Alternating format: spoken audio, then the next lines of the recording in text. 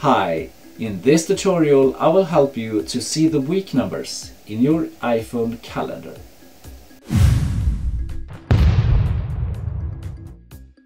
Okay, as you can see, there are no week numbers in my calendar.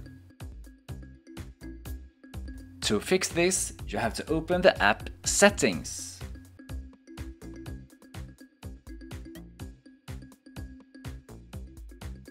And go down to Calendar.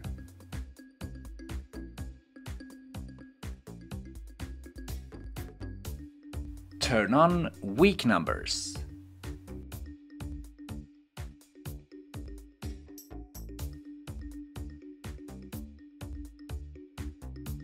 And open the calendar again, and as you can see here, now there are week numbers.